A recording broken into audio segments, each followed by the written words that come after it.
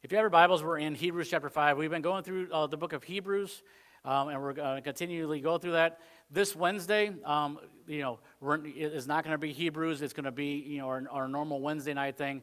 When that's going to start, when we start changing that, to the teaching on Hebrews on Wednesday night, will be when missions emphasis starts.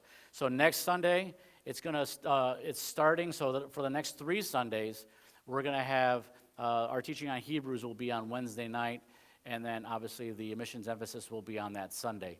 So we didn't want to stop doing the teaching and all that kind of stuff. But obviously Wednesday nights, we're still going to be. We have our Bible study, and those 3 Wednesdays we'll be having our teaching on Hebrews, for those times as well. So like I said, if you have your Bibles, Hebrews chapter 5. Hebrews chapter 5. For every high priest taken from among men is ordained for men in taking or in things pertaining to God, that he may offer both gifts and sacrifices for sins. Who can have compassion on the ignorant and on them that are out of the way, for that he himself also is compassed with infirmity. And by reason hereof he ought, as for the people, so also for himself to offer for sins. And no man taketh his honor, or this honor, unto himself, but he that is called of God, as was Aaron. So also Christ glorified not himself to be made a high priest, but he that said unto him, Thou art my son, today have I begotten thee. As he saith also in another place, Thou art a priest forever after the order of Melchizedek, who in the days of his flesh, when he had offered prayers and supplications with strong crying and tears unto him, that was able to save him from death, and was heard in that he feared. Though he were a son, yet learned he obedience by the things which he suffered.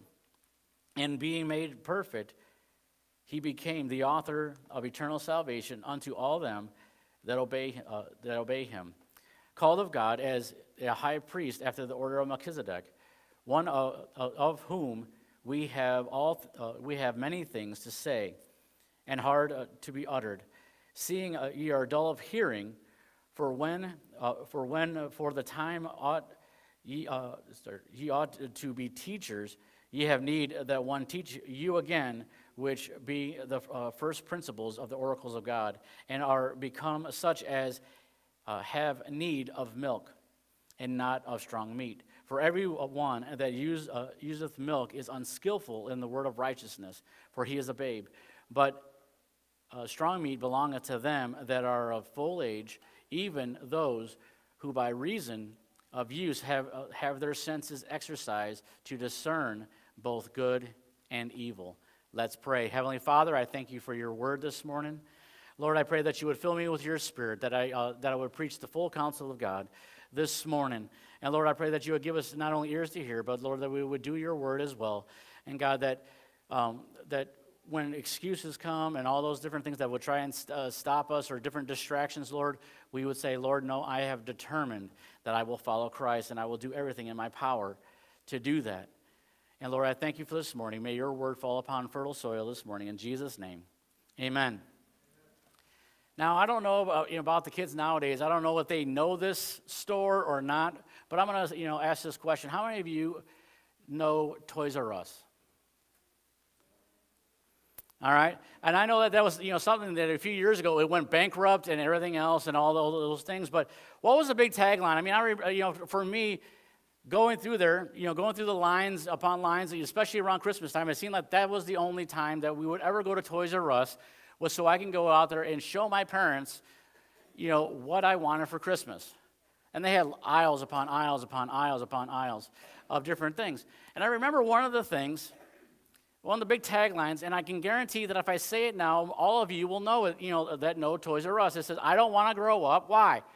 Because if I did, I wouldn't be a Toys R Us kid, right?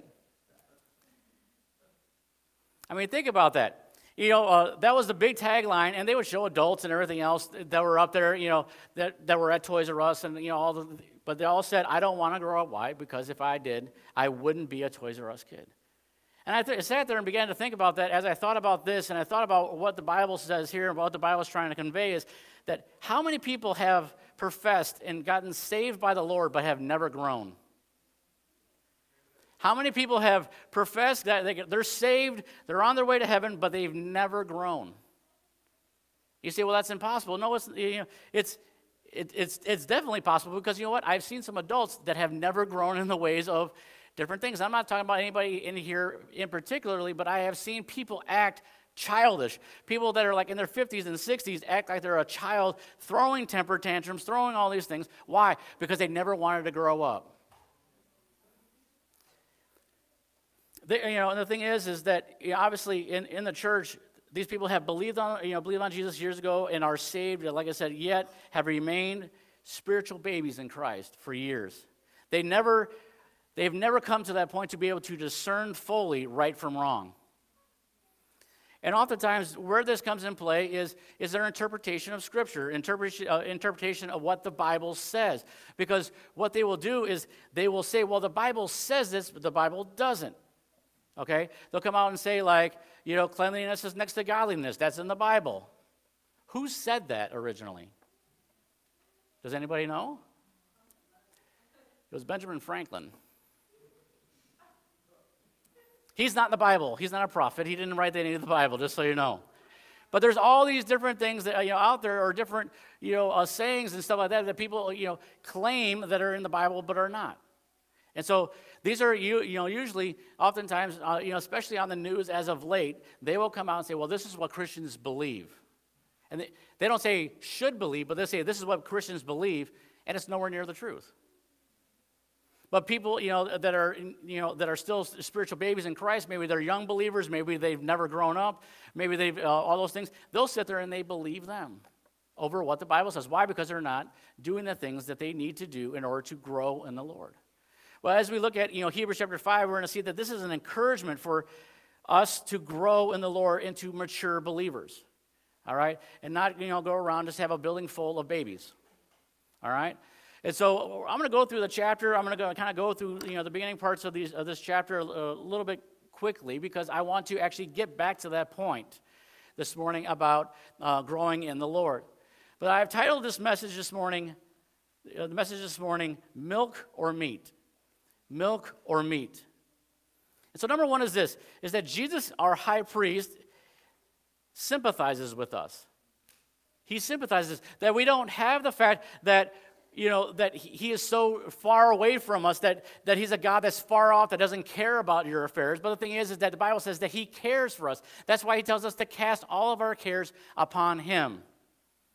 He's able to sympathize with us, because, for one thing, he was not only 100% divine in nature, but he was also 100% human. He was 100% man. As we read in the previous chapter, Hebrews chapter 4, verses 14 and 15, it says, seeing then that we have a great high priest that is passed into the heavens, Jesus, the Son of God, let us hold fast our profession. For we have not a high priest which cannot be touched with the feeling of our infirmities, but was at all points tempted like as we are, yet without sin. Christ is able to understand what you go through.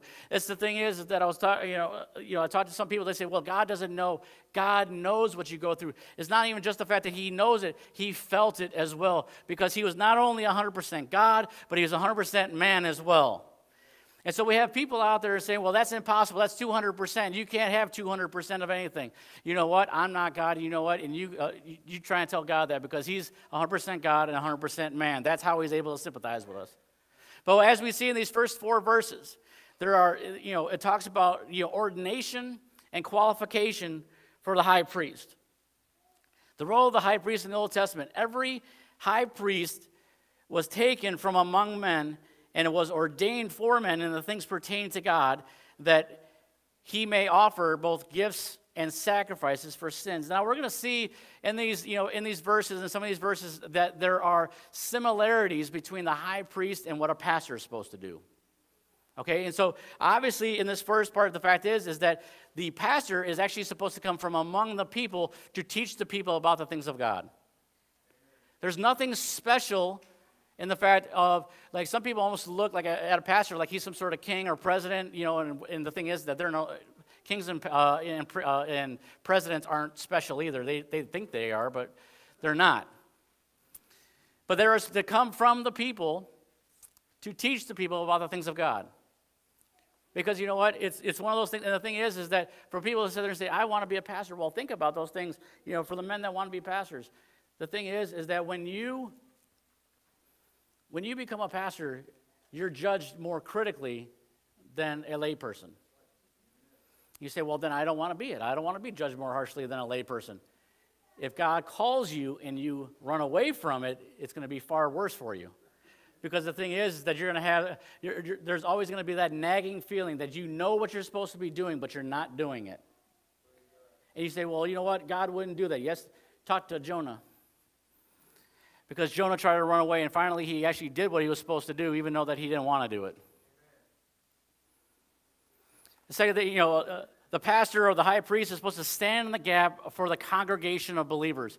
When there are those that maybe that don't have a lot of people surrounding them in prayer, or they have a lot of people in prayer, the pastor is still supposed to be there standing in the gap, praying and teaching them the word of God, so that way they're not picked off by the wolves. Or as Matt and I were talking about, by the coyotes this morning. We don't want sheep, we don't want, God's sheep being picked off by wolves or coyotes or any other kind of animal that's going to, any kind of other predator that is out there, right?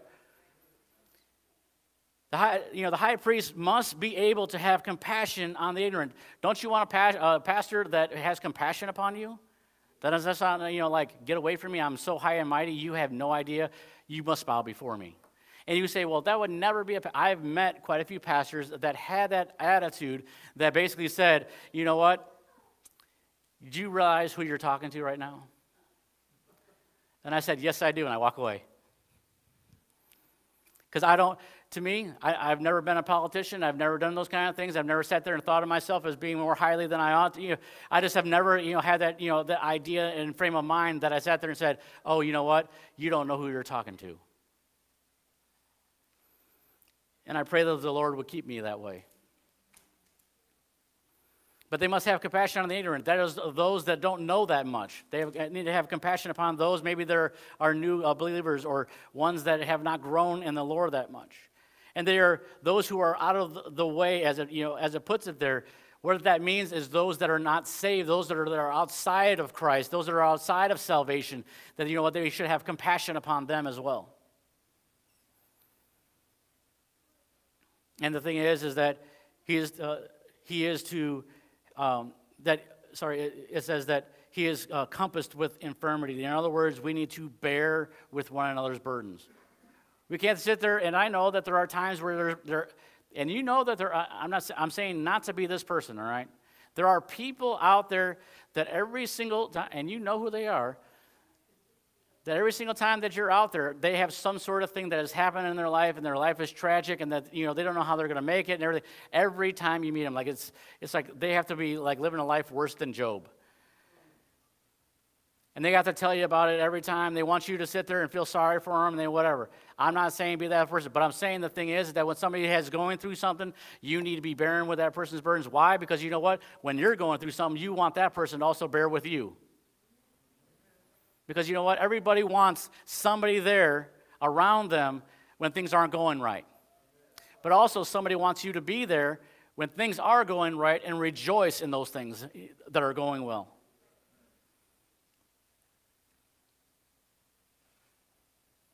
And we understand, obviously, in verse 3, it talks about the fact of the ultimate sacrifice for sin, which Jesus Christ is and was and ever will be. That he is the perfect, blameless, sinless, sacrifice for our sins. That he covered our sins, both past, present, and future sins. Number two is this, that Jesus' appointment as high priest in verses 5 and 6. Melchizedek is a type of Christ or a foreshadowing. When it talks about Melchizedek, it's a type of Christ or a foreshadowing. But I believe that honestly, that Melchizedek, when he's brought up in Genesis chapter 14, and you kind of, you see him talked about, not a lot, but he's here and there. I believe that that's an Old Testament appearance of Jesus Christ. Because, and we'll get into that a little bit more in Hebrews chapter 7, that's not something that's like, you better believe this or you're going whatever. I'll show you the reason why I believe that it is an Old Testament appearing of Jesus Christ. And if you say, you know what, it's more figurative, and that's, it's not really him, that's between you and the Lord. It's not something to sit there and, and start a fight over, in other words. All right?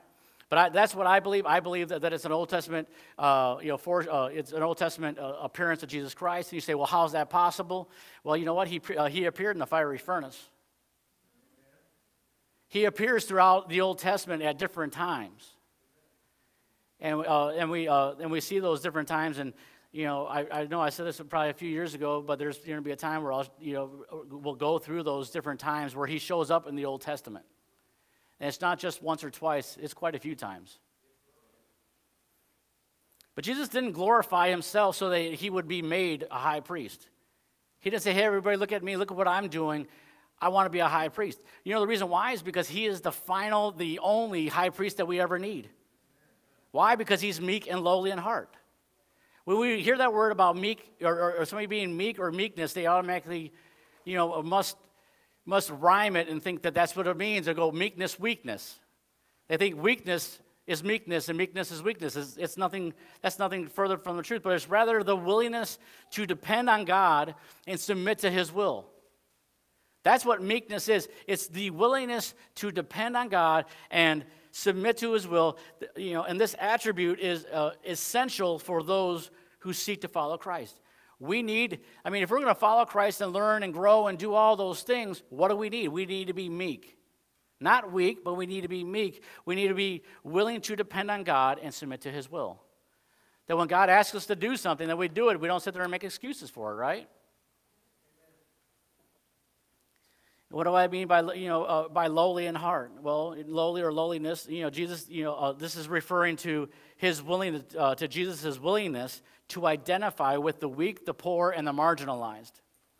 He is not concerned with earthly power or prestige, but rather with serving and loving others.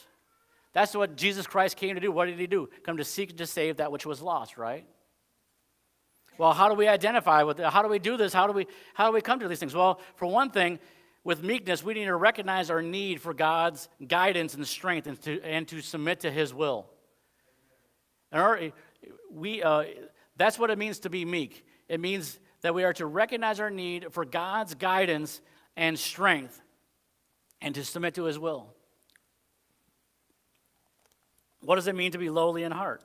It means that we are to identify with the weak and marginalized and to seek to serve and love them as Jesus does. We are no better than anybody else.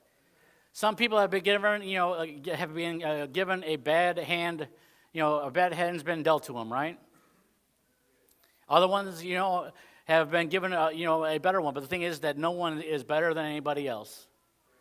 I would actually say the one that's been given a bad hand, that bad hand is easier to get saved than the one that, woke up with a silver spoon in their mouth. Because you know why? The person with the silver spoon doesn't see their need for Jesus because they have money. And oftentimes money becomes their God. But the person, that has had that bad hand dealt to them, they realize, they know, I need Jesus. And it's not 100% true, but I found that 9 times out of 10, the one over here gets saved, a lot quicker than the one over here, that says that they don't need Jesus. Number 3, Christ's obedience and faith. Christ's obedience and faith. We see in verses 7 through 10, you say, well, Pastor, you're flying through this. I told you the first part of this, I said, I'm going to go pretty quick. Then I'll slow down, and we'll be here for another, couple hours. Some are like, what? Is he kidding? But we see in verses 7 through 10, it begins to talk about, obviously, his prayers and his submission. During Jesus' earthly life, especially during his ministry, we know what the Bible talks about, the fact of him offering up prayers and supplications with strong crying and tears unto him. So for those that say that men don't cry, then they need to talk to Jesus, because Jesus was a man, is a man, and yet for somebody to say that that if you're a guy and you cry that you're not a man, well, you need to talk to him, because he cried more than anybody else that you see in the Bible oftentimes. I mean, he wasn't like some sort of pansy that he somebody flicked him and he was like, like that. But he was crying because over the affliction of the people, over their sins, over all those things. He said, you know what? He's a merciful God. And like I said, we know that he offered those things up. And the reason why is he's also able, because he's able to save us from death. And the thing is that because he was perfect, because he is perfect, because he will always be perfect, his prayers are always heard. So when we are clothed in the righteousness of Christ, we are clothed in his righteousness, meaning that when we got saved in Christ, when we were saved, what ends up happening is that our prayers are heard because of that. Well, people say, well, all prayers are heard. Nope, not all prayers are heard.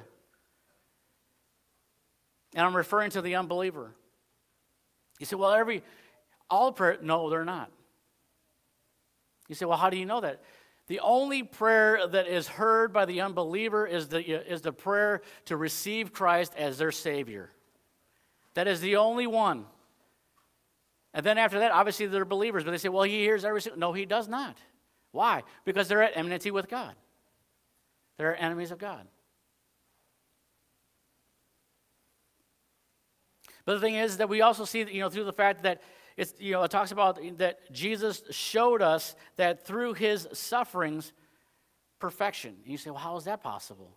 Well, the thing is that you ever notice that the times that you suffer for the cause of Christ, that all of a sudden you begin, it's like you become more humble, if that's possible. You become meeker as you go. You rely upon God more. Why? Because you're being perfected by him. You'll never be perfect, but you're being perfected. The only time, I should switch that, you will be perfect at one time, but you got to get a glorified body first. And that means you got to die first. But while we're here on earth, we will never be, we'll never be perfect, but we're always seeking that perfection because we want to be as close to Christ. Not that we could do everything perfect. And I need to, preface that. Perfect means like you're complete. It doesn't mean that you do everything right. It means that you're complete. And the thing is that when you got saved, you are complete in Christ. Everything that Christ has for you, he gave to you at salvation. Now, it's a matter of if you want to give that back. You say, well, what are you talking about giving it back? I'm talking about the fact of you, like the Lord has saved you from, smoking or a bad mouth. And you're like, oh, I know the Lord, saved me, but I'm going to just say whatever I want to, comes out of my mouth because I'm saved and nothing's ever going to change that. There's a truth in that, but there's also an attitude that you need to change in that. Yes, you're saved and that's, nothing can change that, but you know what? We are to be like Christ, not to sit there and see what we can get away with. It's like the child that knows that your parents love you no matter what. They're going to do anything for you, so they go around and they just do everything to irritate them and get them angry or everything that they possibly can to show that they are independent of their parents. I don't know, I'm 46, and I'm still dependent upon my parents. No, I depend upon their prayers. I depend upon their love. I depend, on the fact of calling them up and just talking to them. When we suffer for the sake of Christ, we are learning what it means to be like Christ. We are being perfected. We see this 2 Timothy chapter 3, verse 12 that says this. It says, yea, and all that will live godly in Christ Jesus shall suffer persecution. 2 Corinthians chapter 12, verse 9 says this. And this is Paul speaking. He says, and he said unto me, because Paul prayed 3 separate times that his affliction would leave him. Prayed 3 separate times. And this is the response that the Lord gave to him. It says, and he said to me, This is Jesus, speaking and saying, "My grace is sufficient for thee, for my strength is made perfect in weakness." So when you are weak, he is strong. When you feel like you can't go on, he is strong.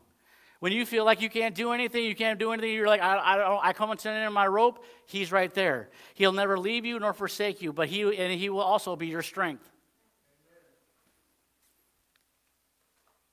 Paul goes on to say, "Most gladly, therefore, will I rather glory in my infirmities than that the power of Christ may rest upon me."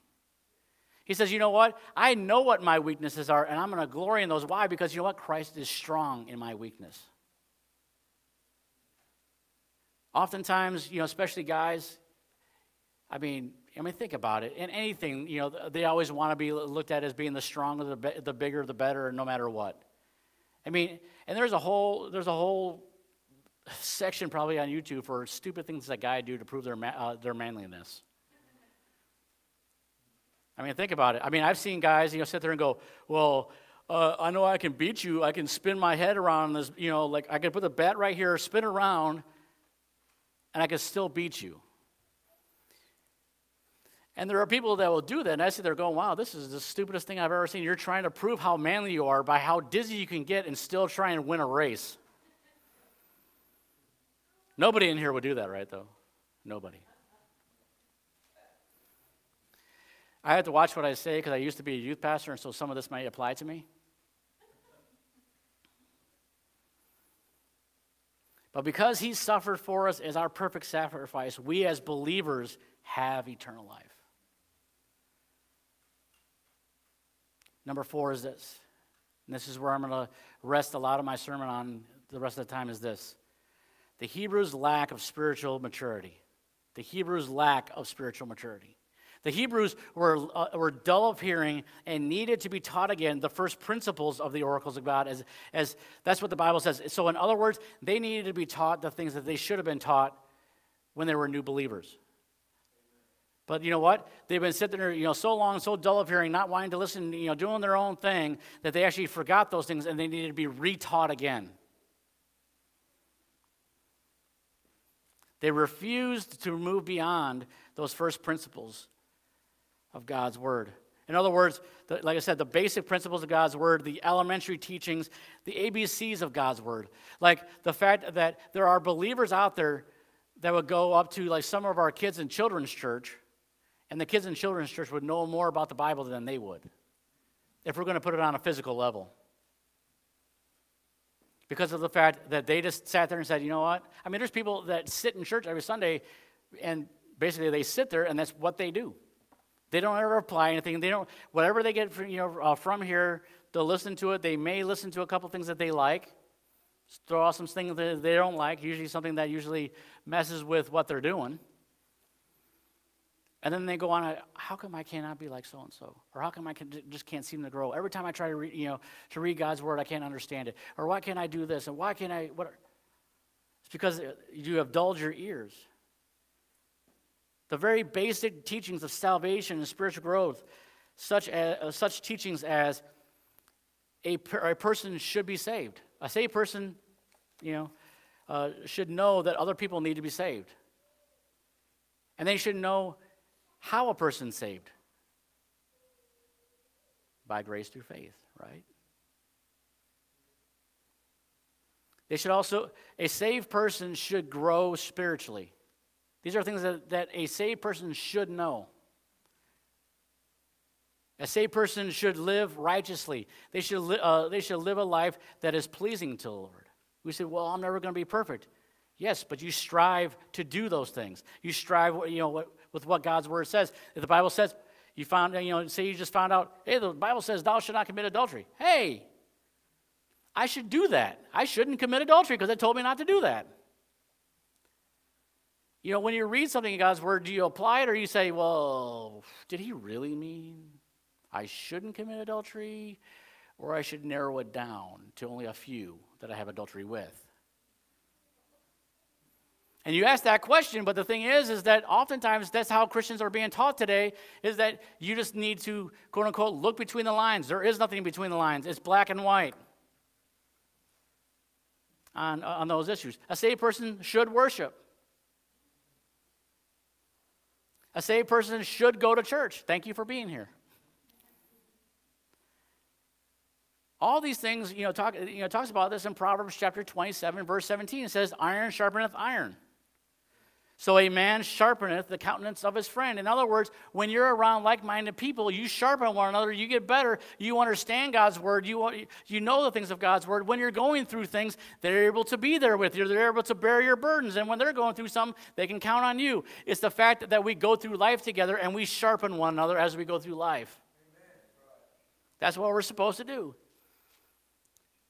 Such basic truths as these are the milk of God's word. A young believer is a babe in Christ, or a babe, because you know what? They just learned about it. But a person that has been saved for 40 years should not be at this level.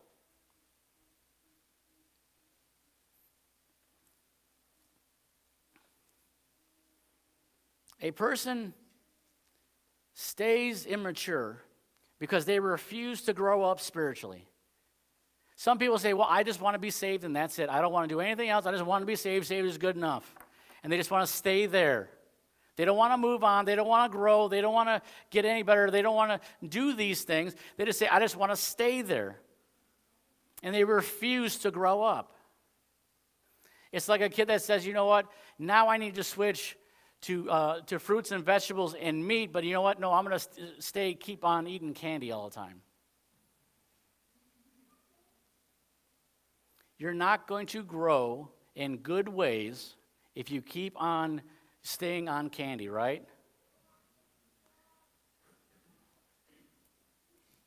Let me put it another way.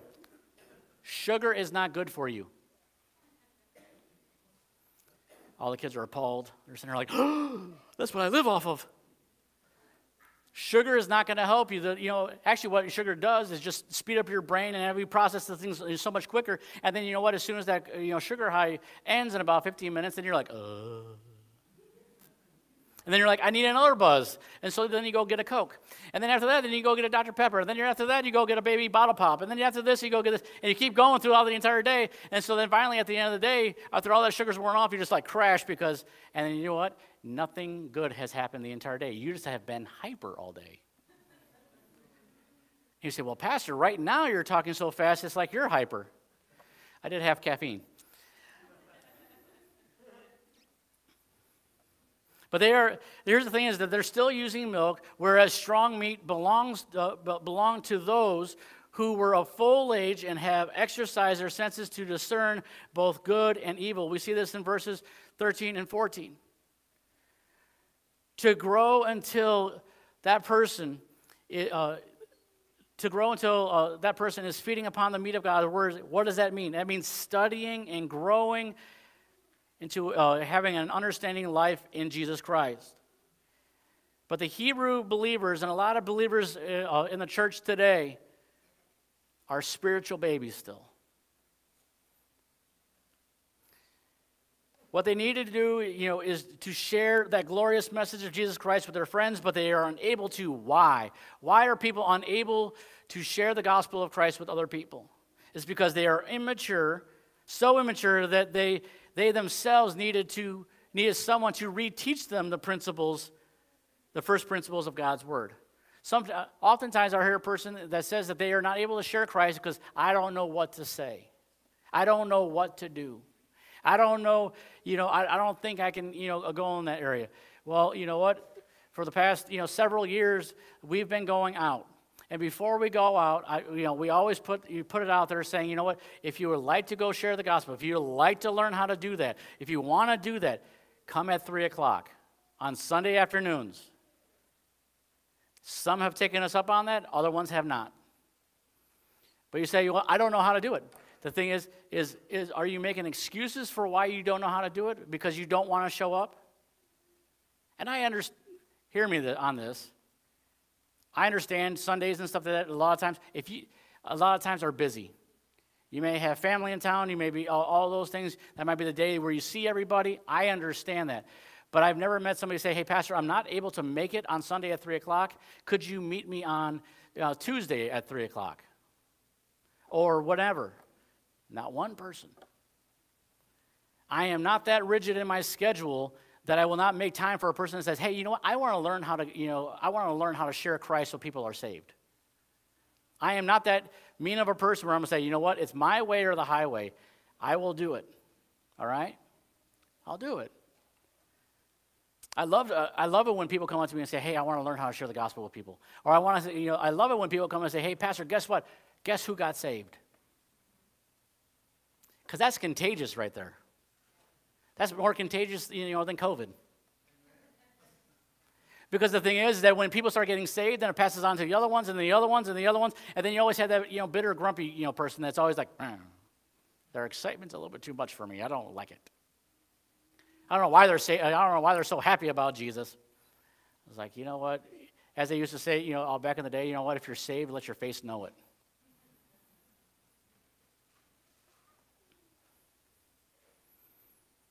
So, I mentioned this earlier, but how many people have professed Christ, have gotten saved, and have never grown? Like I said, they've professed them years ago, but remained those spiritual babies for years. A person stays immature because of being unskilled in the Word of God. They are unskilled in the Word of God. The Hebrew believers remained unskilled in the Word of God. God Himself is obviously the standard. We know that God is the standard for all believers, but that's who we're supposed to be like. When you call yourself a Christian, literally, Christian means Christ-like. You are saying that you are going to be Christ-like. And the thing is that when we say that we're unskilled in those things, obviously, like I said, God is the example. God is the standard. That's who we're supposed to be striving to be like. We're not going to get there, but you know what? That should never stop anyone who is competitive. My wife and I are competitive. There are certain things my wife's more competitive at than I am. And there are certain things that I'm more competitive than she is. All I'll say as far as my wife, do not play her in spoons. She is way more competitive than a lot of people in spoons, I'll tell you that. Anytime anybody walks away and there's injuries, they're like, how do you get injured in spoons? Play my wife. She is not that bad, but she is competitive. I remember when we first got, and we still have this, by the way, we got a Nintendo Wii. I got, and we're first married, and we're sitting there, and we're doing bowling. I never saw, and I say this, almost like, you have like a supernatural experience where you're out of body, but it's like two people, trying to mess up the person on a video game. Where if you wanted to, I'm left-handed, by the way, when I show you this demonstration here, where if you wanted to mess somebody up, the only thing you have to do on a Wii is go. If you're doing Wii bowling, that's all you got to do, just a little. But we can sit there and we're all just all in form and everything else, making sure that strap is on our wrist so that way, the remote doesn't fly through the TV. Oh, you laugh, but there's a reason why they gave you those straps. It's because people had done it. Sorry, wife, I'm outing you on all of your competitiveness this morning. I'm competitive in a lot of other things, but nothing's coming to mind right now. It's amazing how that works. But in other words, when I said, the word of righteousness, that they're unskilled in the word of righteousness, in other words, the word of righteousness means is that you're right with God and that you're doing what's right. You're right with God and you're doing what's right. I talked about this a little earlier. I said that we are clothed in His righteousness, right? When we are clothed in His righteousness is the fact that just because I made the statement of that our sins are forgiven for past, present, and future does not mean that we don't ask God for forgiveness. We are still supposed to ask God for forgiveness when we sin. Why? Because it keeps our heart pliable towards Him. That we recognize and say, what I did was wrong. It's like the fact of I'm not going to apologize to my mom because she knows. She just knows. Yes, you're probably already forgiven. Your mom's always going to love you. Your dad's always going to love you. They're always going to be there for you. But you know what? The fact of like going, oh, they just know that I love them. Or they just know that I already forgave them. They already forgave me. I already know. I don't have to ask for forgiveness. That's a bad place to be when you're, especially in your relationships, with other people, but also with the Lord, is that when you do wrong, when you go against God's word, you should go to God and say, you know what? God, please forgive me. You should feel some sort of sorrow for it. And the reason why we do that is because if we don't do it, we allow our hearts to get, to be hardened towards the Lord, and then we slip back or we backslide. And a lot of times we start doing those things that we used to do that we didn't do anymore, but now we do them. Make sense? So how do we grow and mature in Christ? Well, the Bible teaches us all about God, Jesus, human beings, life, the world, and how to live righteous and godly lives, right? But think for a moment. Think about this. Think about God. Just one of these subjects, one of the subjects that I just brought up, Jesus, God, love, whatever you want, as far as what the Bible talks about. Now think about the fact of how vast and glorious God is. How big, how amazing, how awesome, how powerful God is. And here's the thing, that when you start thinking that way, when you start saying, how big and everything else, that all that God reveals in his word towards you, all those things, that you have studied God's word, you know God's word, and this happens the more you are mature in Christ, the more you understand about Christ, is the fact that when you get to that point, and you said, that you're studying so much, that no matter how much you study or how long that it takes you to study, you're never going to understand the fullness of his truth. Has anybody ever, come to that point? I remember when I was graduating Bible college, I was getting ready to walk the line, and I go like this, and I sat there and just began to, sit there and just had a moment. Some of us always have moments. We just have those moments. And I sat there and I go, I'm going to be getting married here, in a couple of months. I'm supposed to go be a youth pastor after that. I graduated college. I know nothing. And you go, well, why'd you go to college for? You didn't learn anything. No, I learned the fact that the more I learn about him, the less I know. Because there's always, God is infinite. God, is powerful. He's amazing. That no matter how much we study, we just come to that conclusion that we go, I have no idea. I don't know. I know nothing. That's why when you go to read God's word, and all of a sudden you're going, has that verse always been in there? It's always been in there, but God, didn't reveal it to you until you needed it. Until you needed to understand what that is. Because there's times where I've sat there and somebody says, hey, have you seen this verse? And I look in there and going, no, the ink's dry, so nobody just put it in there. It's always been in there, right? But it's amazing how many times people have this, the thing that when they go to God's word, they're like, well, somebody must have put it in there. It has to be something new. No, because as you're growing, God begins to show you more and show you more and show you more and show you more. But there's a reasons why, like when I preach certain things, that I don't go as in depth as I possibly could. Because as a pastor, I have to sit there and say, is my congregation able to handle this? I have to ask those questions when I teach certain things. I'm not saying you're stupid. Don't say, Pastor's stupid. He's saying we're stupid because we don't understand everything. No, because if I get up there and go, I don't understand anything that he just said or anything. I'm not talking about, any times where my voice, may mess up or anything else. I'm talking about when you get into the meat of God's word, would you be able to understand it? Because there's nothing worse to be able to teach something like the meat of God's word and then to go over everybody's head, because then what use did it do? But there's times where you sit there and say, okay, what level do I have to be at, or what level do I have to go in order for them to understand this? Make sense? It's like my wife went to college to be a teacher. She is a teacher. She was a teacher. She's always done those things. But she teaches like kindergarten, first grade. She only got up to second grade, right? She only went up to second grade. She didn't go any further. She didn't graduate onto all those things. She didn't go to Miss Rose's math class, in high school.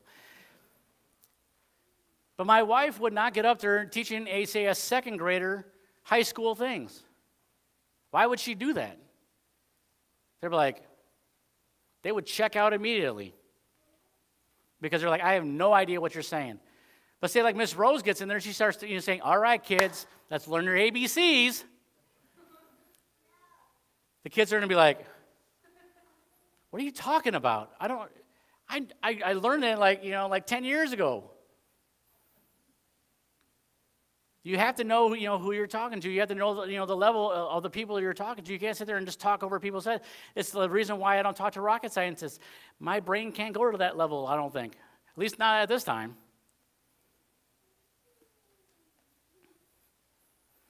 But note these things, that it is possible to reach maturity in Christ. A person can grow spiritually until they are fully grown and mature in Christ. And this is what God actually expects of all believers. God expects all believers to be fully mature in Christ. So what is a mature person? A mature and fully grown person is a person who discerns between good and evil. He is a person, or they are a person who lives a righteous and godly life. They go beyond just attending worship and Bible studies. They go beyond just going to church every once in a while. They go beyond just giving money. They go beyond just reading the Bible. They go beyond just praying. You say, well, how can you go beyond those things? Well, the mature believer does all these things, yes, but they do them more, much more. Why? Because they love God and they want to learn more. So the thing is that they not only do those things, they go beyond those things. They not only just read the Bible, they study God's word. They go in depth in it. They actually block off times during the day where they can pray and worship. Some of us need to understand this, that the reason why you don't have a good devotion time is because you try to fit it in when other things are already scheduled. So what you need to do is schedule in your devotion time so you say, you know what, I'm not going to miss that. Some of us, also need to realize that if our day, say all the kids wake up at 7, 8 o'clock. If we want to have a good devotion time where it's by ourselves, and you're going, don't you say it. If you want to have a good devotion time where there's no distractions, nothing's going on, the house is quiet, everything's quiet, wake up earlier. Pastor, you said it. Why did you say it? I don't know why you said that. Because I don't know about you, but I get distracted by the littlest things when I'm reading. It's like, I can't remember, what movie it was or whatever, but it's like I'm sitting there reading and all of a sudden I hear something and I'm like, squirrel.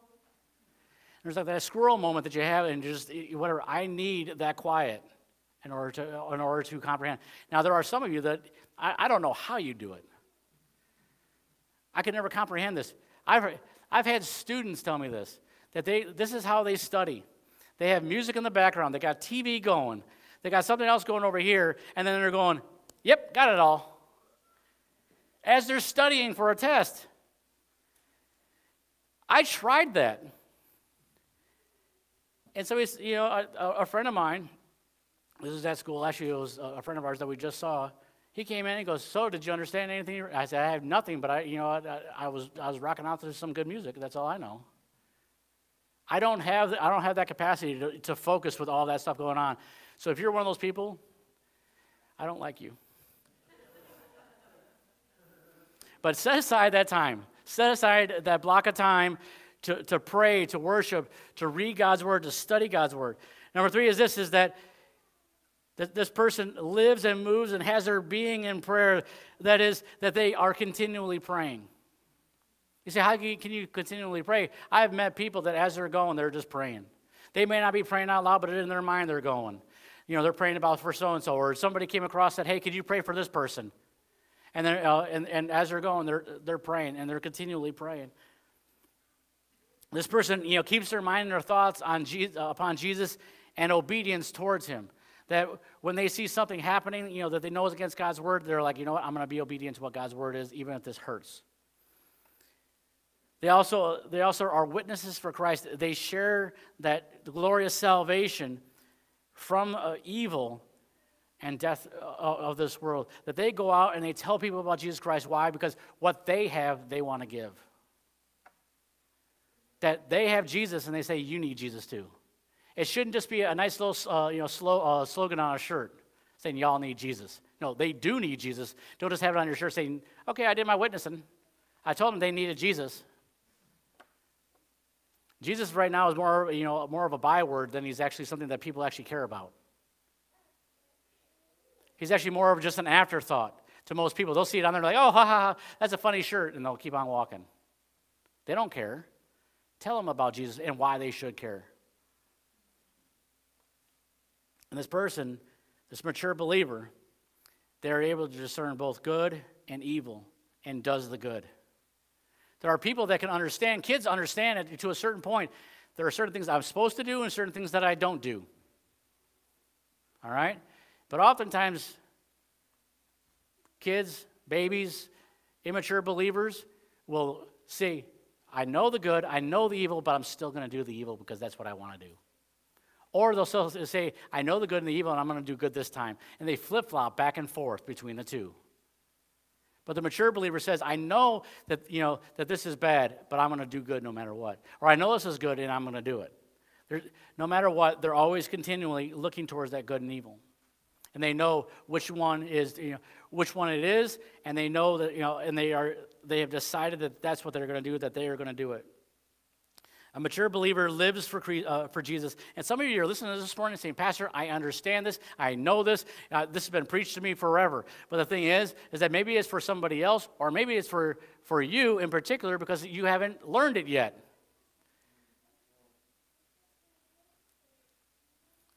My wife taught me this. Repetition does good. She didn't say it that way. She speaks better than I do. But repetition does good. Why? Because when you repeat stuff over and over, you remember it. Because right now, if I were to say something to my daughter of listen and obey what? Listen and obey what? She knows exactly what it is the first time. Why? Because we repeated that. She knows it. Because repetition is good. That's why some of you go 2 plus 2 and you're like 4. Hopefully you answered 4 on that one.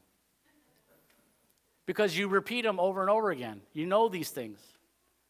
So the believer, obviously, the believer is a mature believer is someone who is growing in the Lord and doesn't do it out of obligation. They don't do it out of obligation, but they do it out of love for Jesus and what he has done. So I want to end with this.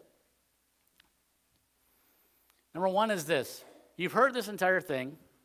You went, you say, well, Pastor, I'm not saved in the first place. I want to be saved, but I'm not saved, so I don't know what this has to do with me. Well, you know what? Change that this morning. Come forward. We'll pray for you.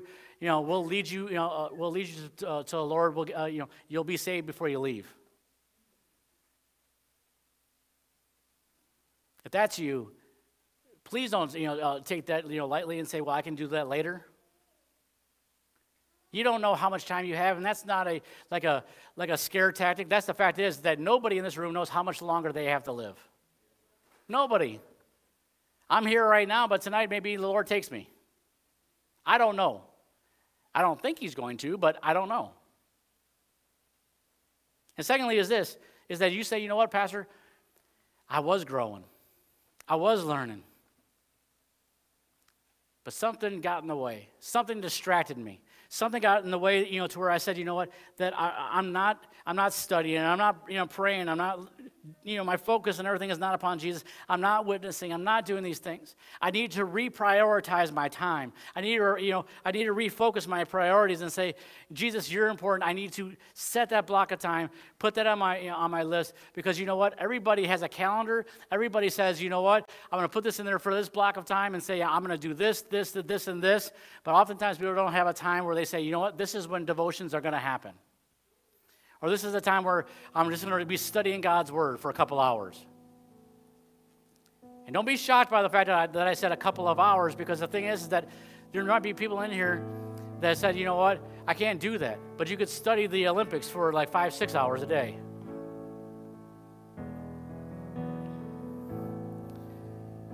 You say, you know what, Pastor, I don't know necessarily how to study God's Word.